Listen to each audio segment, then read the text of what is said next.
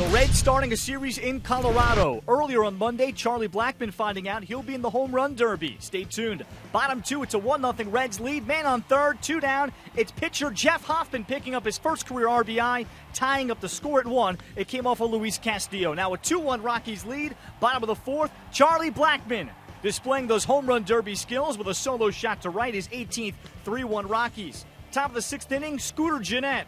He'll bring the Reds closer. That's a solo shot even further to make it a 3-2 score. Still in the 6th, Joey Votto. He'll tie up the game at 3. It's a solo shot in his 1,500th career hit. Bottom of the 6th inning, Castillo still going for the Reds. Raimel Tapia, who'd have a huge day. He goes deep to right. That's his second to put the Rockies ahead 4-3, and for good, they win it 5-3. Raimel Tapia finishes a single shy of the cycle. The series continues on Tuesday. Homer Bailey goes for the Reds. Kyle Freeland for the Rockies.